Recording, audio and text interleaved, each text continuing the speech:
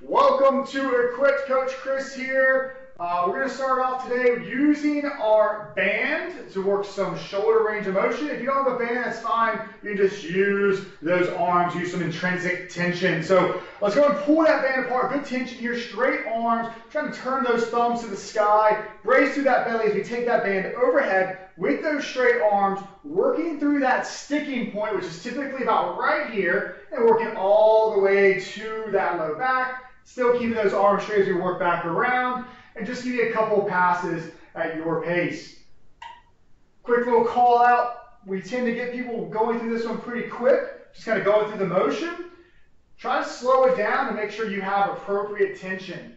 That even goes for if you do not have a band and you're just working through that range of motion, still making sure we're challenging that sticking point. Let's work with one more if you can. All the way back around. Excellent. All right, go and toss that band off to the side safely. Don't hit anybody. All right, we're going to go into our RDL, our squat, our double lunge. 5 reps. Let's get those feet underneath the hips. Nice strong hinge, driving those hips back. Nice strong squat. And then that double lunge. 5 reps of each just to get that body woken up. Hinge, squat, double lunge. Let's work that reverse lunge. A little bit nicer on the knee, especially getting started. Got 2 more if you're with me. Hinge, squat, strong double lunge. Last one if you're with me. We'll have a little bit of time. If you're working a little slower pace, that's absolutely fine. Go and finish up those 5 reps. And then we'll be using the actual movements for the rest of the warm-up. I complain now that my garage is cold. Summertime, I'll be complaining it's hot. All right, so we're going to have one piece of equipment. Let's start off with moderate as we go through our practice reps. So our first movement, you can either do a staggered RDL or a true staggered deadlift. Hope my power's not flickering or else I'm going to lose internet. So let's go ahead and take that weight into our left hand, nice and tall. We're going to slide that left foot back about maybe a foot. I'll step back there. So the RDL looks a little something like this. We're driving that hip back, stay nice and squared off, and then nice and tall. Let's go 2 more reps of that RDL. Excellent. And if you want to do a true suitcase pickup, you're going to work more of a hinge, and then you're going to actually pull towards the ground, working more of that true deadlift off the floor. All right? Let's go and bring that weight up to a rack position. All right, we're going to be working a push press. So that's a dip and a drive. So let's dip, punch. Now I want you to pause. Now I want you to count to 4 on the way down. 3, 2, 1, dip, punch, down. 3, 2, 1, dip, punch, down. 3, 2, 1. Excellent. So we're going to push press with an eccentric load on the way down. Let's switch over to our right. Right foot comes back, heels off the ground. So a nice staggered position. We'll go with those 3 RDLs. That's probably going to be what I'm going to coach you through today. But again, if you want to go with that true deadlift, it looks a little something like this, where you're actually going all the way to the ground and that nice strong hinge. Okay? All right, let's get that rack position. All right, strong dip, strong punch, and then down. 3, 2, 1, dip, down. 3, 2, 1, punch, down. 3, 2, 1, and relax. All right, so that's our first superset. We're working that staggered RDL, then do a push press left side, staggered RDL, then push press right side. All right, staying with our warm-up weight, we're going to go into our rotational lift. I'm going to be working hip to shoulder today, so I'm going to go a little heavier throughout the workout, but I'll give you another option if you're working a lighter weight. So we have the kettlebell by the horns, or we have our dumbbell working either end of it. Athletic position, we're going to take it to that left hip, and then I want you to stand explosively, taking that weight to just the right shoulder. Okay, let's go one more. Hinge, shoulder. All right, now we're going to fully extend. If you have a lighter weight, we're going to go hip, and then punch, hip, punch. Excellent. Let's go right hip. All right, load it up. Shoulder, hip, shoulder. Now extend if you have a lighter weight. Hip,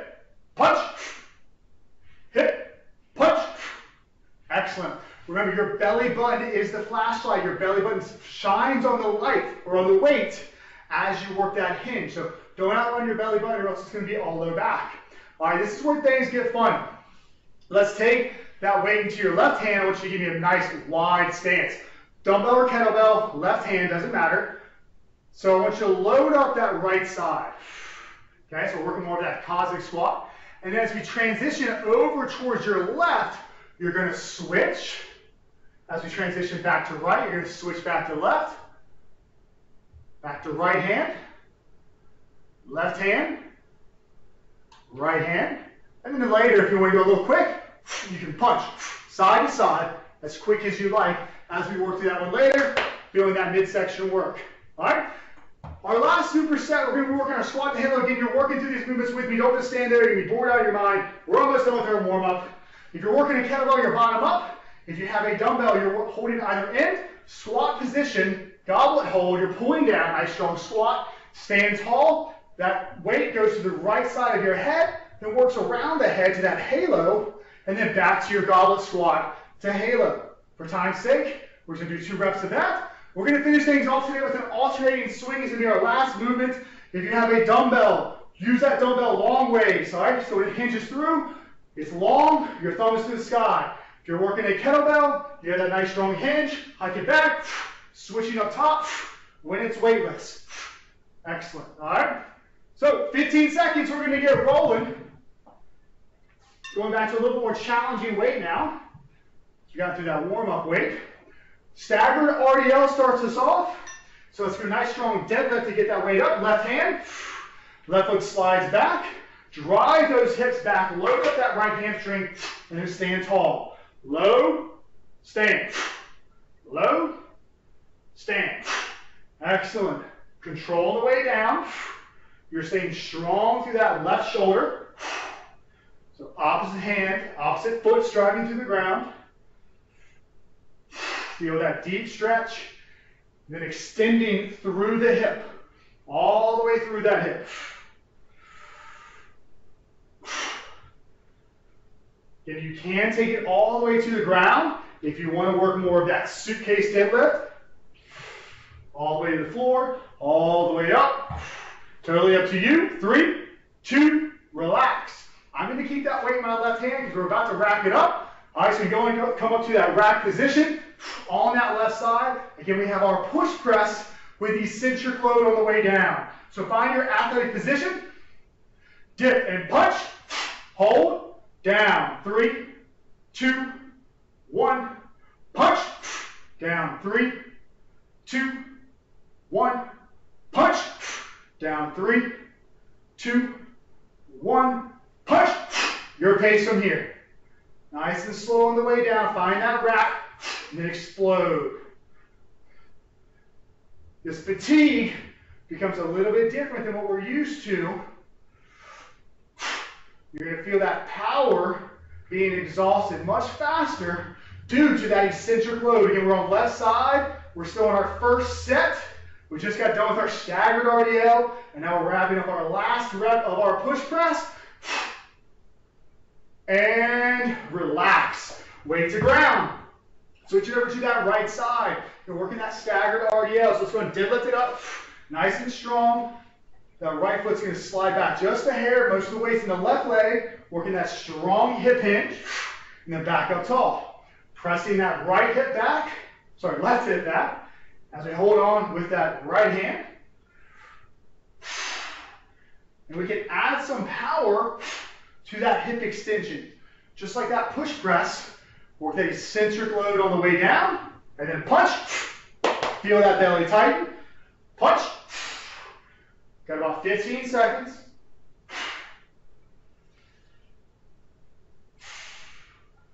Good, strong tension through that right shoulder. There's no need to reach the weight. 3, 2, 1. Finish up that last rep. You can set the weight down if you like. I'm going to stay in a hold position because we're about to rack and work that push press on that right side. All right, strong rack position. Athletic stance. Pulling that midsection. Dipping the knees. Dip. Punch. Down. 3, 2, 1, dip, punch. Down 3, 2, 1, dip, punch. Your pace.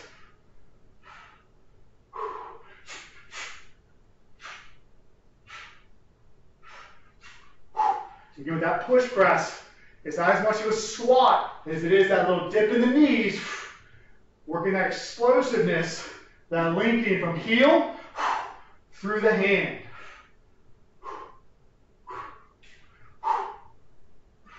Nice and slow on that way down. Last one, make it count. Once you finish up that rep, you get back to rack, take it to the floor. All right, so we're through our first set. Moving back to that left side, that staggered RDL, we're going with that contralateral. All right, so let's go and pick it up in that left hand. Left foot's going to slide back, brace through that midsection, drive those hips back. Let's work. Just give a little side profile on this one. Right? We're really driving the hip back. We're not rounding in the back. The chest stays proud. And hopefully what you notice, my kettlebell stayed in line with that right leg, right? So I'm working legs. I'm really keeping that weight down my midline. Even though that left foot's slightly back, my midline is really built around that right leg.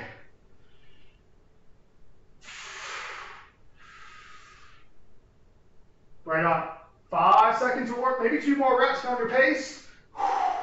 3, 2, 1, relax. All right, going to be going to that rack position on the left side. Depending on which kettlebells you have, you may have a front or back side. I have my kettlebell backwards. That's why I set it down. Athletic position, brace through that midsection, dip in the knees, punch, hold, down. 3, 2, 1, and punch. And punch. Make sure that midsection stays strong, supporting that low back, supporting those hips.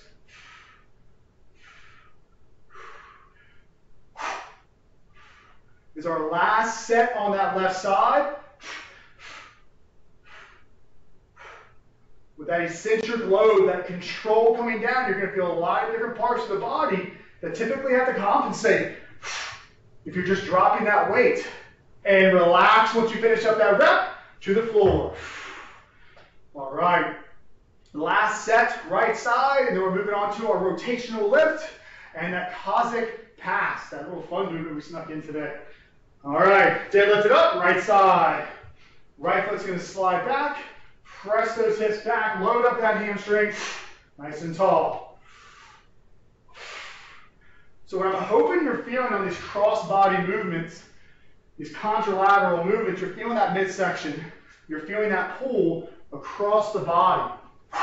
So as I'm extending through the hip, feeling everything activate from right side to left hip.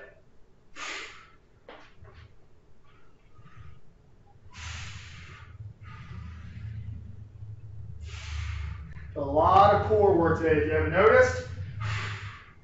Which every movement that comes is going to activate and challenge that pillar. Last rep. Excellent. All right, whenever you're ready, go rack that weight on up. Find that strong rack position. And this is our last push press for the day. All right, brace, athletic stance. Remember, it's a dip in the knee, dip, punch, control down, dip, punch, and down. 3, 2, 1, punch.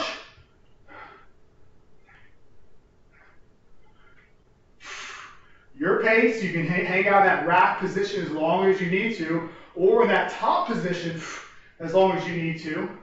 About that 4 count on the way down. 15 seconds.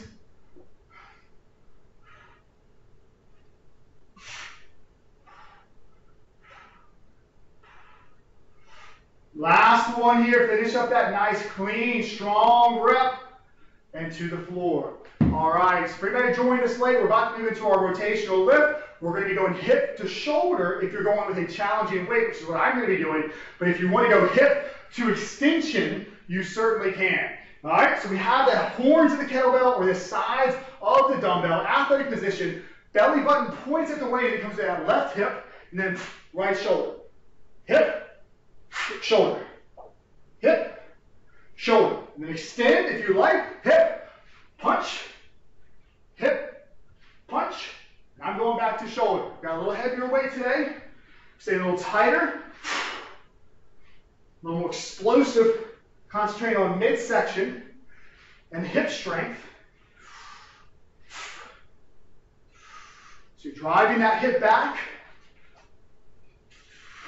You're going to that shoulder as quickly as possible. 3, 2, 1. Relax. So I know I said this one early. If you were here, if you're here early in class, that belly button needs to point at the weight. Don't outrun your belly button, because if you outrun your belly button, it becomes all low back. So make sure that belly button goes with that weight. On the opposite side. Going right hip, punch, hip, shoulder, hip, shoulder, hip. Extend if you can. Hip, extend if you can. Your pace. And let that foot that you're turning away from, if it wants to pivot, if that foot wants to turn, that's fine. Okay? You can extend through and finish through the toes. But when we load, that heel is down.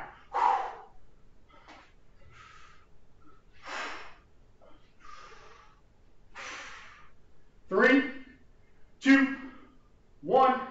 Relax. All right, so we're going into our Cossack squat with our transition. Real quick, we're going to be that wide base. The movement looks a little something like this without weight. All right, so now I have my weight in my left hand. I'm going to load up my right foot. So opposite foot, opposite hand. As I transition to the left, it's going to switch to my right, left, right, left. Your pace.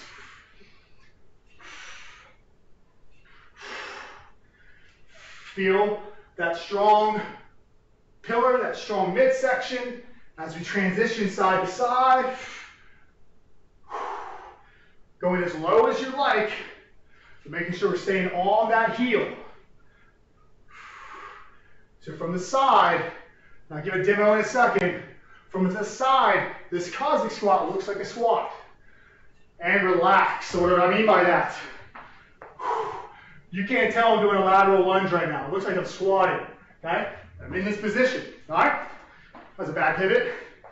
You got a picture? Alright. We got horns. We got hip. Explode.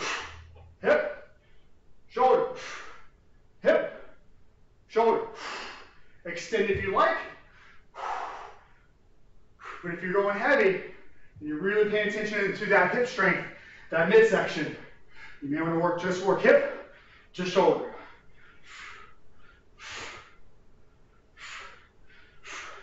So we're already on our second round. We've got 2 rounds of everything today.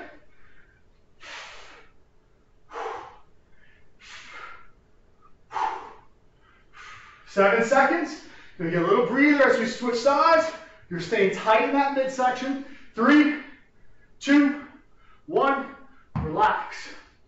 So this is a lot of work within a short amount of time. So if we get to the end of that set, and you feel like you're just getting really sloppy reps, just stop. Fatigue is the goal, not failure. Okay, we don't get long recovery. So if you start hitting failure, you're in for a lot of trouble. You're in for a lot of pain. Not good pain. Right hip, shoulder, hip, shoulder. Again, if you add that extension, you punch all the way through. Make sure that rib cage stays in. Pivot through that foot. Explode through that hip. Use that strength through those legs.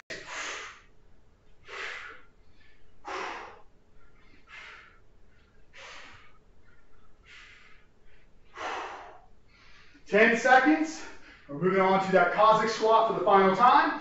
And then we're moving on to our squat to halo and our alt swing. So we're going to really finish metabolic today. And relax. Woo! Midsection is going to feel it tomorrow. All right. Let's go ahead and set up that weight inside that base. Give yourself that wide base, that wide setup. Turn those toes out a little bit if you feel like you need it with the ankles. All right, let's grab on that weight. Left hand. Load up that right heel. Load up left heel, right hand. Switching side to side. This is a fun one. I enjoy this one actually more than just doing lateral lunges, even though it's weighted. Get a lot of midsection work, a lot of upper back.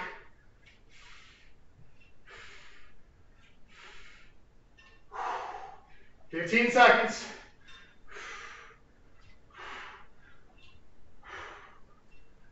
So when I get to our final rounds, our final squat to halo and swing, relax. Okay, now I'm going to drop weight a bit. I'm actually going to drop down about 25% in weight as we get more of this metabolic series. So listen to how you're feeling. All right, if you're a little gassed, you want to drop, if you're feeling good, it's your only workout today, you stay with your weight, challenge yourself. All right? Set up with that goblet squat position. If you're having kettlebell, I challenge you to go bottoms up.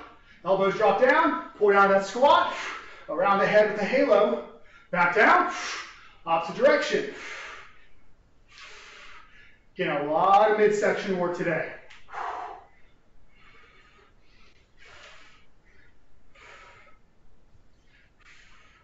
You know, these two movements seem like shoulders and legs.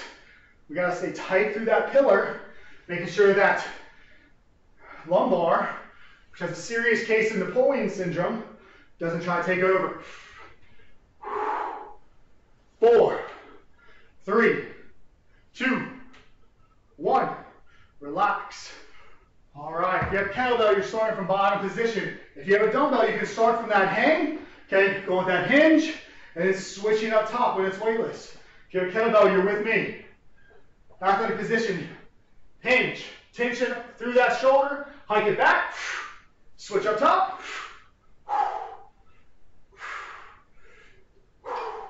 So for those of you who stay with a heavier weight, good for you.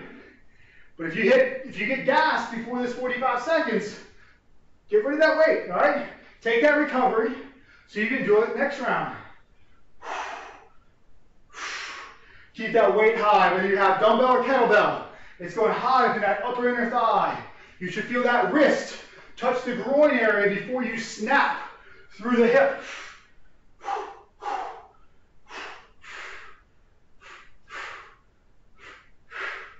3, 2, 1, relax. And then a lot of people's eyes get big when we talk about that high hike. But if you let that weight go low, this tends to happen. And we don't like our vertebrae to point out like that. So make sure we go high. We get that hinge set up like we're jumping. All right? Goblet squat set up. Elbows pull down. Drop it. Halo. Pull down. Halo. Your pace.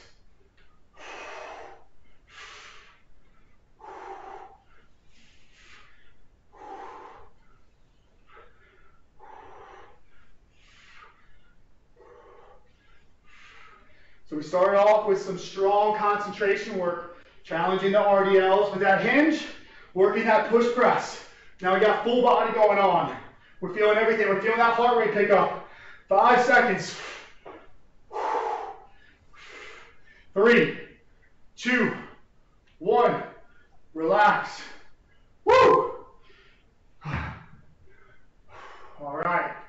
Alt swing coming up, and that is it. All right, I want power. I want snap. You can imagine you're jumping. Okay? It's the same movement as jumping as a swing. Set it up. Let's work.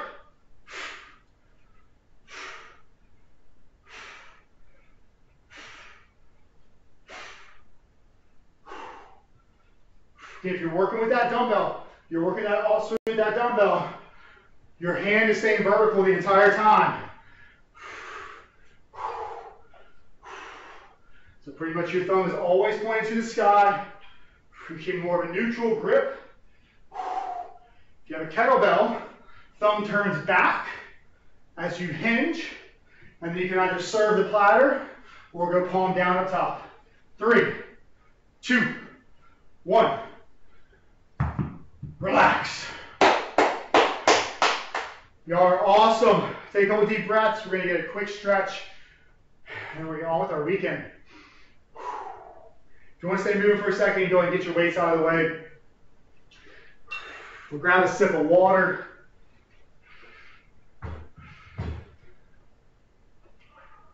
All right. Let's go ahead and sink back up. Nice athletic stance. Sink down, deep breath through the nose. Exhale, top. One more. Exhale. All right, let's give our upper body some love today. I know a lot of times they're concentrated on hips. All right, let's take hands behind the back. Grab onto that right wrist. I'm not going to make you do a full handcuff. All right, but shoulder blades back and lift the hands off the back. And let's just sit here and breathe. In this position, you should feel the front of your shoulders, anterior delts. Maybe feeling pecs underneath the collarbone.